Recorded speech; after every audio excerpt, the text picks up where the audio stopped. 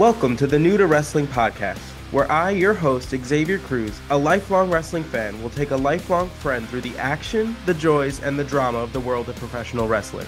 My co-host, Kelsey Silva, has been bitten by the wrestling bug, and I want to invite you to join us as I take her through the moments that made me a fan.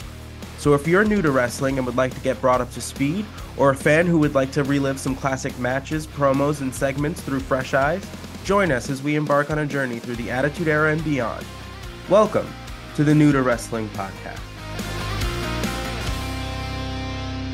Hello, and welcome to another edition of the New to Wrestling podcast. This week, we watched the August 5th, 1996 edition of Monday Night Raw, and the match card is as follows. We had Jerry the King Lawler versus Aldo Montoya, which was a rematch from a couple weeks ago. We had the New Rockers versus the Body Donnas, and we had a battle royal for the number one contendership for the WWF title, consisting of the British Bulldog, Owen Hart, Ahmed Johnson, Stone Cold Steve Austin, The Undertaker, Mankind, the Wild Man Mark Miro, Psycho Sid, Justin Hawk Bradshaw, Salvio Vega, and Goldust.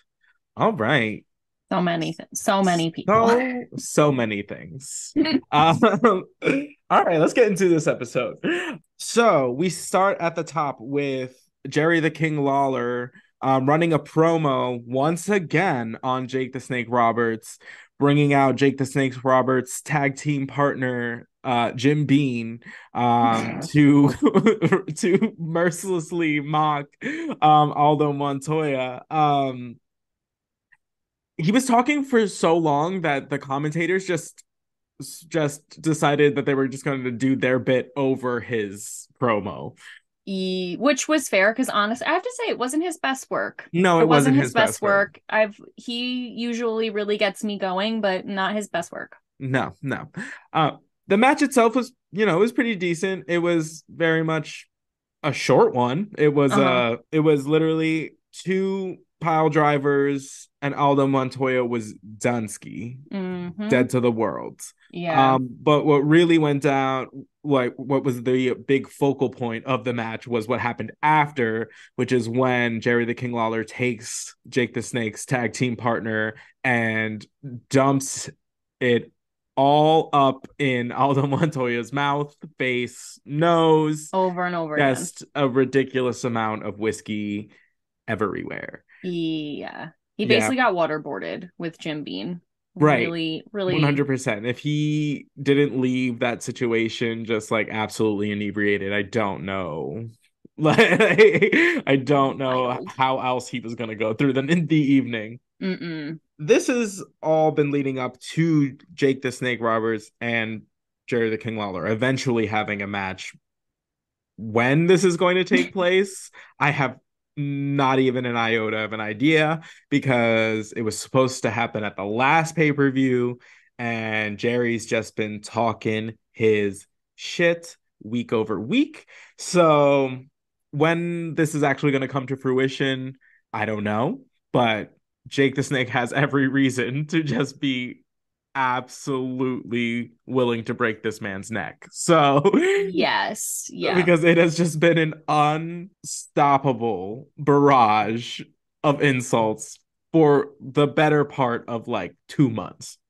Yeah, and like he just brings him up at every occasion. Like they're not like, somehow he finds a way to like bring him up, like the most meaningless little detail. Be like, that reminds me. It's like when you have your first crush and like you can't stop just like talking about it all of the time, and everyone around you is just like, oh my god, like we get it. But it maybe plot twist, maybe they're actually in love. Like, he's like, oh god, hate Jake the Snake so much, and then he's like, god, I love him. Right, it's like low-key a love story. Hey Arnold. Yes, that's exact. That honestly, now like he takes that bottle of like Jim Beam back to his like closet shrine. Like he pulls the curtains, and it's made of alcohol bottles and snake skin, and that's it. Oh my god. Oh, I can see it. I really hope that's true. Oh yeah. Honestly, Wouldn't be shocked. Wouldn't be shocking, to be real. Here we are. And then, so our second match of the evening, we had the New Rockers, Marty Jannetty, and he's Al Snow. I don't know what his name is currently, but he's Al Snow. Okay. He has one bit and he rides that bit to the end of time. Al Snow, outside of his one bit, is a phenomenal like wrestling trainer. Like a lot of wrestlers have come up under Al Snow, or Oh, will, okay. you know. That's Um, cool. but for right now, he's Marty Jannetty's sidekick in tight Gene Simmons outfits. um, and the fact that they just called themselves the New Rockers Really is upsetting. so the lack of originality is Marketing team, we really could have done something here. Like, even no. just, I said to Xavier's, like, even the rollers, like the rockers and the rollers, like, I don't know.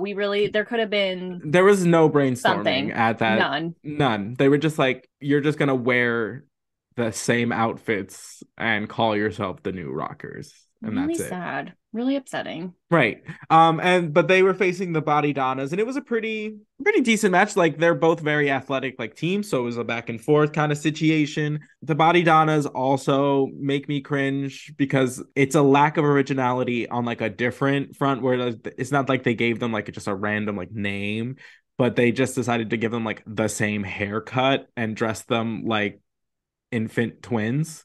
It's Like giving very frickin' frack. Like, it's really, right. I mean, skip and zip. it's literally, yeah. Like, it's just how are we as like an audience supposed to like care about either one of these or them collectively when you gave them like not even like main character names of a like Saturday morning cartoon. Like you gave them like the offshoot like best friend like Bopsy twin names. Like Yes. it doesn't work. I'm No. not interested in what they're going to do, nor am I Nope. pulling for them to win ever. Nope. Uh, The most interesting thing about them is their boots. They have the most exceptional boots. I love oh, the powder the blue powder blue boots that match the little arrow on the back of their trunks, trunks. Like, I is guess. that I'm like, I thank you, wardrobe department. I love that little attention to detail, but that's it. That's all I got. And again, like you said, they're very good wrestlers. Like, they're very athletic, but like I don't have stake in their game, you know? Right. Right, exactly. So this match is kind of like a little like preview teaser of what's going to come at SummerSlam, which is a like fatal four-way like elimination tag team I match. love a fatal four way. Which is going to include the Godwins, the New Rockers, the Body Donnas, and the tag team champions, the Smoking Guns, Bart Heard. and Billy Gunn. What ends up happening in this match is we get to like a certain point. One of the Body Donnas is about to like jump off of the top rope, and the tag team champions run down the aisle, throw them off of the top rope, and then proceed to just start beating everybody up, which then prompts the Godwins to also come from the back, and just all mayhem ensues. Hillbilly Jim leaves his position at the commentators table from spreading sunshine as he was doing to get in there and beat some ass. He was, and like the first thing he did, I said while we were watching, I was like, why is like Hillbilly Jim like winning me over? Like, why is he suddenly? I'm like, oh, Because he Hillbilly has Jim. like a cute little accent, and he just like sounds like he's He's just like, like well, did the best they could. Yeah, like 100%. He's just like, yeah, exactly. Like you feel like he's gonna like take you in and shelter you. Like I don't like. yes, and that's exactly what I was gonna say. Like, when he first jumped up, he didn't even start by fighting. He started by hugging the Godwin brothers. That was the Right. first thing he did. And I was like, oh, Hillbilly Jim. Let him go. Right. Right. 100%. Who knew that Hillbilly Jim was gonna be like the winner of this episode?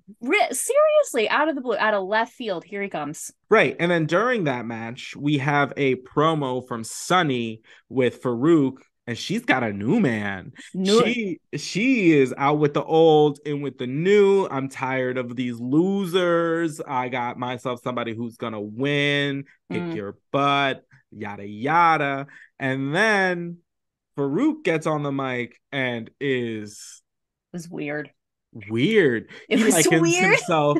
He's like the tiger's the king of the jungle. He doesn't need no like he's like Herd of not the lions. females. Oh yeah, he's like I don't need a herd of females to like do my hunting for me. Like I'm a hunter. I've never been prey. And I was like, okay. I was like Meanwhile, your coach is a woman. that's what I'm saying. I was just like, Oh. who? Right. I was like, this seems like a mental gymnastics I don't quite understand, but sure. Yeah. But he was just going off, and like, I need him to remove the helmet if I'm going to take him Oh, so seriously. thank God you said it because it's really been bothering. It's just weird. It's so it and it kind of looks like the Star Wars like the stormtrooper helmets, but the ones that work in like the Like the ones that work like on the ship, not like the ones yes, in the thank you. And they battlefield. have like the for some reason really long back part of the helmet that no one understands why. Like, what are you expecting? I don't know. What are you Just waiting for? Like, what do you expect? Like, just but like weird. I cannot take I mean like yes, he is a massive man and Yes. like sure if I were to like come across him in person, I would be intimidated to all hell. But like I can't just have somebody like just shouting at me from the television, like fully wearing this ridiculous helmet. And I'm like, yeah, like it just it just isn't gonna work. Like No. um granted, I do want to see him and Ahmed Johnson. I do want to see that match like at SummerSlam. Yeah, for sure. But it has nothing to do with him speaking. No, not Right. that. No. I Yeah. honestly, there was one point where I was like, I thought he was done, and I was like, okay. And then he just kept going. And I was like, no, Right. no, no, no, no, No, no, no, no. no, you Shh, shh, ruined shh, it. shh, You shh, shh. ruined it. You, Like, quit while you're ahead. Quit while you're ahead. Less right. is more. Sometimes less really is more. Sometimes, When like you The like Undertaker, he said 3 sentences last week, and I haven't stopped thinking about it since. fantastic. Also during this match, because apparently we can't just leave a match start to finish, we Not get one match, all of them foul. whatchamacallit, Gorilla Monsoon. We cut to Gorilla Monsoon in the back talking to the lawyer character. And basically he agrees to hire the mystery felon that we have been kind of following for the last couple weeks.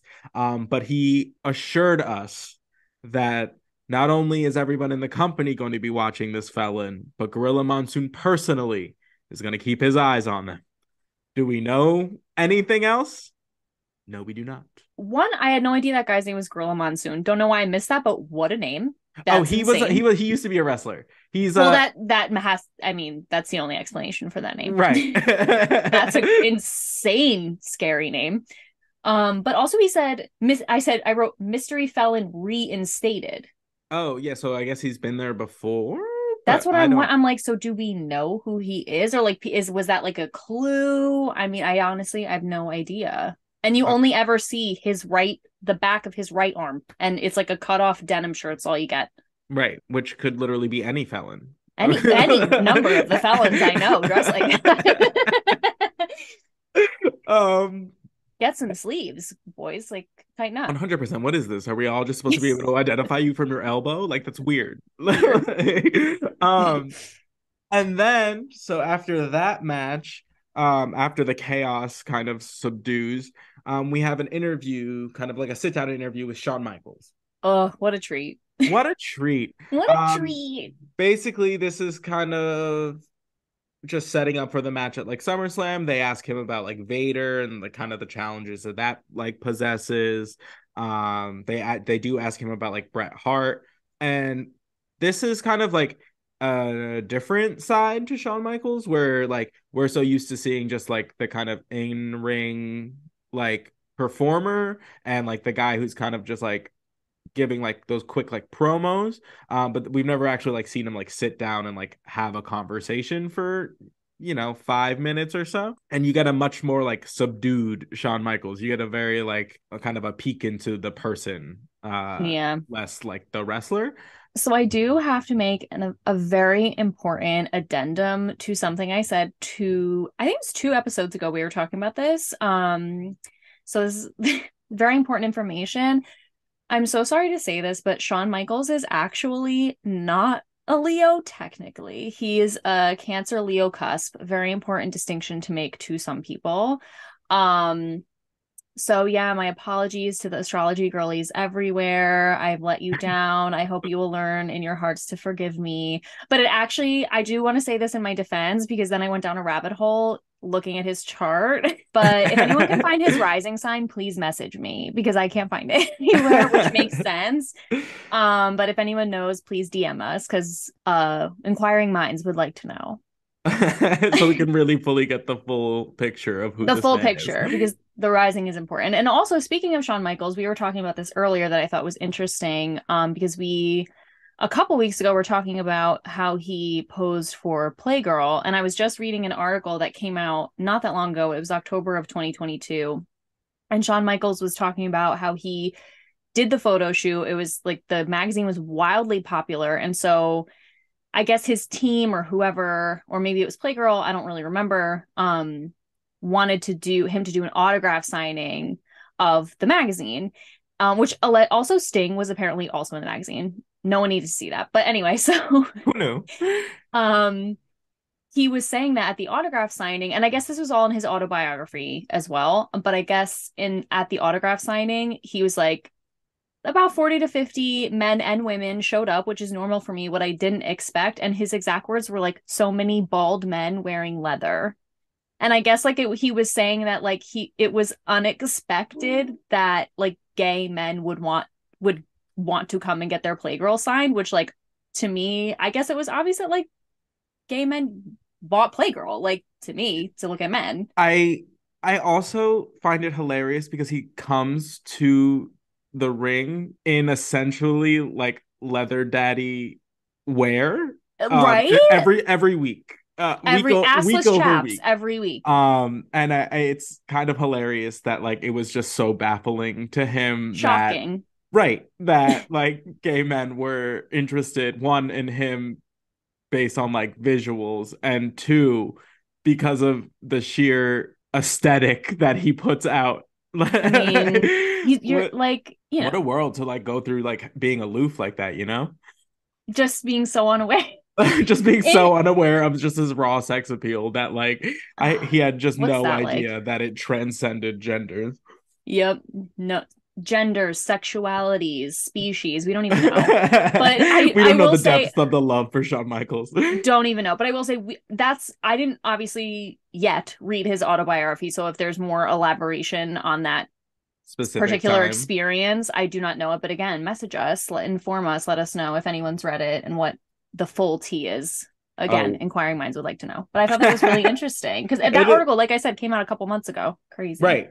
That is fascinating. But also like it doesn't shock me too much because it was 1996, so I can't imagine that Yeah. it's not like gay people were spoken about that much, let alone like like he thought they like were wrestling fans. Lo and behold, we've been here the whole time. They were both. Yeah, so what were your thoughts? The cancer side of the Leo Cancer cusp really jumped out there. Um, It I'm was the staying. soft sweater. It was the very textured soft sweater. Honestly, it was like I didn't even take any notes, and we were saying this while we were watching. It's like I'm not even writing anything down because I'm just so enamored. And I get it. I say this every time I watch Shawn Michaels. I'm like, I get it. I get why people were just like madly in love with him. There's just really something about him. But he was like, it was so funny because he was like humble, but he still was like not being like, oh, like I'm really nothing compared. He was still like, but I'm, I know that I'm still good. Like it was just the perfect balance of like, I'm that bitch, but I also know other people are excellent, and like I can't wait to see where this ends up. Like I don't know, it was just really good. Right. It was a really solid, and like whoever He came off Mark very relatable. Like, yes, and like marketing team, the outside with the gray sweater, like very well right, done. right, It was right. beautiful. Like and like the whoever did the montage of the clips like in between, so good. Just perfectly Of like the executed. building up the like the matches and like kind of his Yeah, history. well, he was like talking and he's like, "Oh yeah, like Vader's an excellent wrestler and he really got me with the power bomb," and they were like showing it in like slow motion. I was like, "Wow, they're like really nailing this right now. Good job, team. Really good. If Well there's done." anything they do, it's like a good like montage kind of. If Oh it's something yeah. the WWFE does really well, it is a montage. So yeah. And then the question about like Bret Hart and like how he won the title and how he was just like, Mm. listen, like they're what am I supposed to say about critics? Like they criticize. Like I can't Ugh. do anything about that. Like I am the champion now. You just kind of have to deal with it. It's another facet to Shawn Michaels, which just makes him all the more appealing. Yeah. Um, all right, so we get into the main event, the battle royal, the big doozy, which, Big.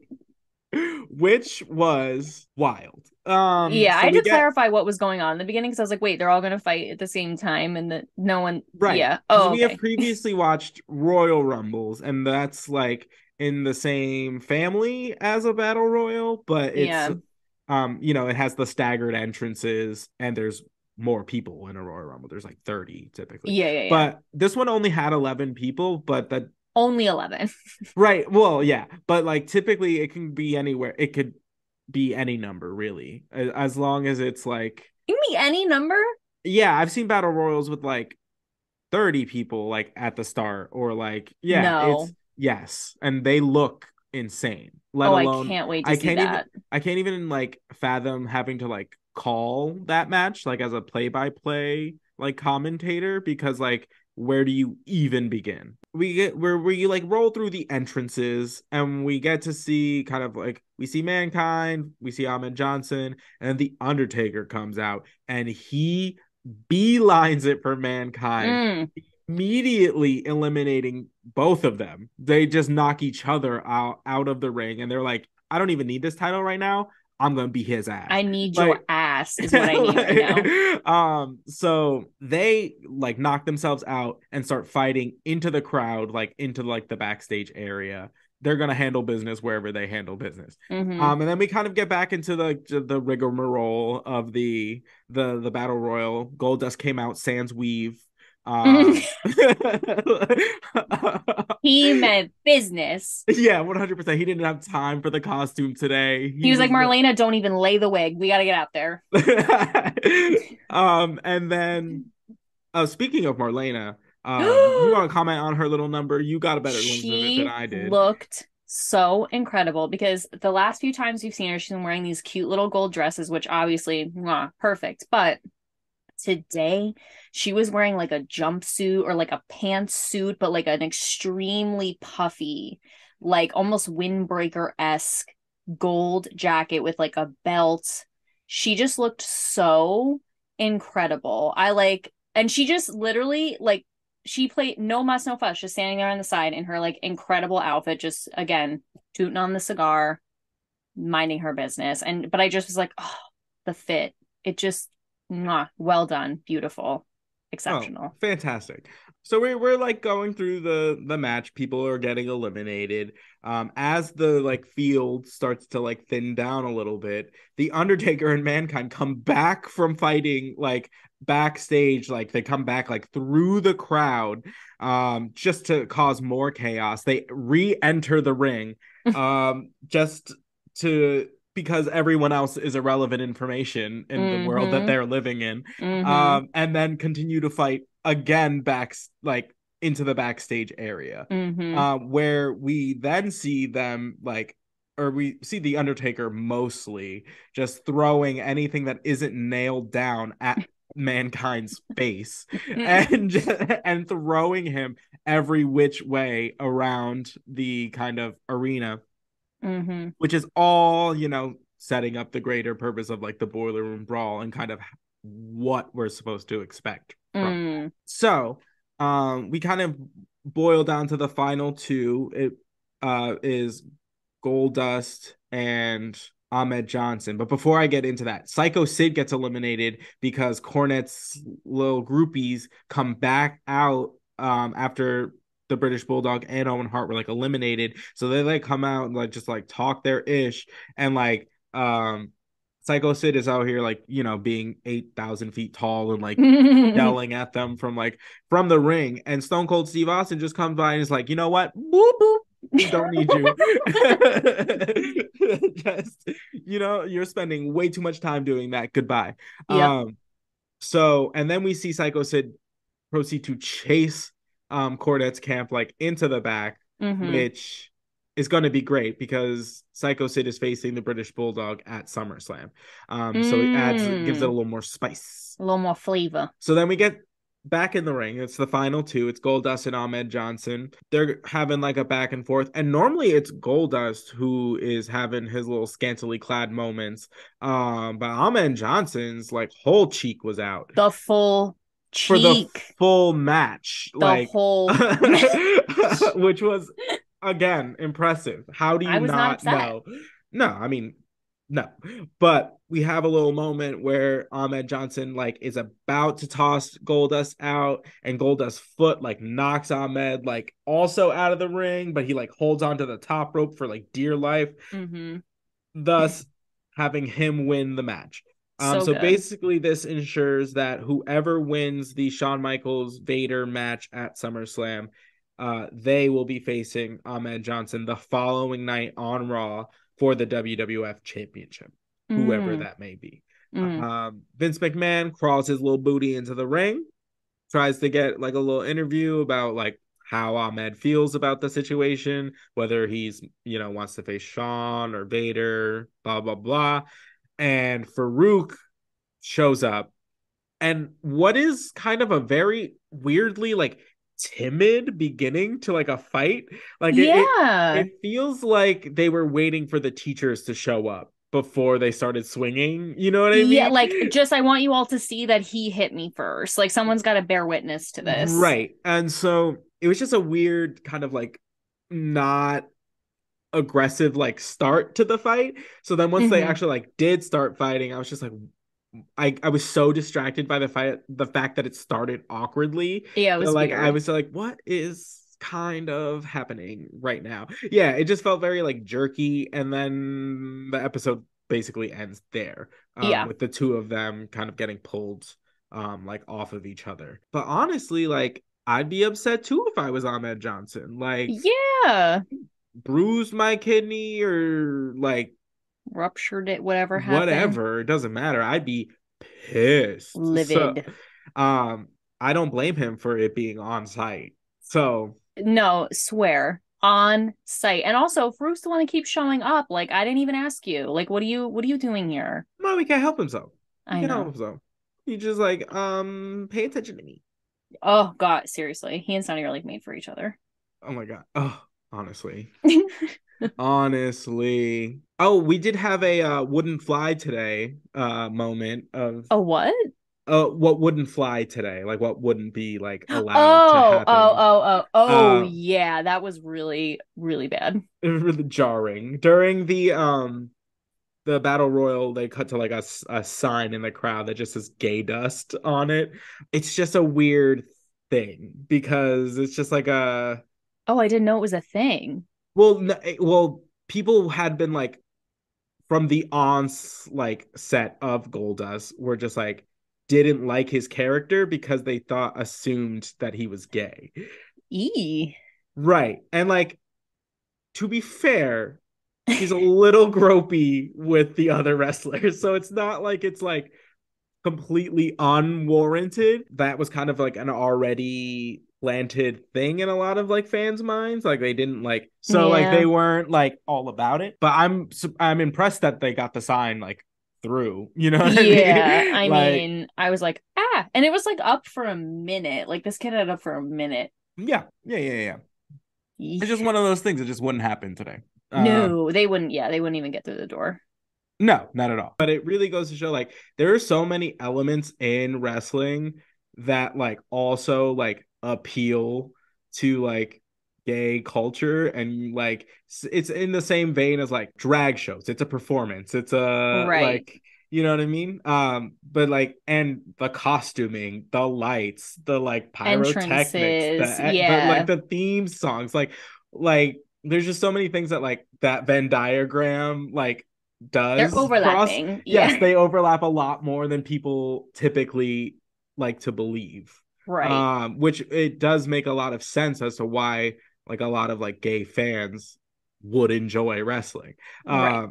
Because there's like, there's like the notion it's just like, oh, like dudes in tights fighting. Great. Don't get me wrong, as a gay man, win. But Win for me. like, no complaints here. However, I didn't watch wrestling for 20 years, starting at the age of like 2, like because of that. You know what I Right. mean? It's the like the larger than life characters. Like it's the same Yes. reason like gay icons are gay icons. Like there's a reason why we're all obsessed with like Moira from Schitt's Creek and like Cruella DeVille. You know, like Yeah. Yeah. it's the showmanship, it's the extra. It's the flavor, it's the branding, it's the character, it's That's what I'm everything. saying. So it's Mm-hmm. like one of those things where it's just like it makes sense if you think about it for like For two like seconds. more than 2 seconds. Yeah, it's like the one and the Right. one very obviously equals two. Right. That's it for this week's episode, guys. Next week, we are going to watch another episode of Raw. It's what we do here, but it is going to feature Shawn Michaels in a non-title match versus Owen Hart, which the two of them are just A1 in the ring, which Oh, I want to is see it. yeah. We've already seen them have like kind of one outing, but they're just so good in the ring. I could watch them fight forever. Um, but thank you for joining us, and we will see you guys next week. We'll see you next week. Have a good week, everybody.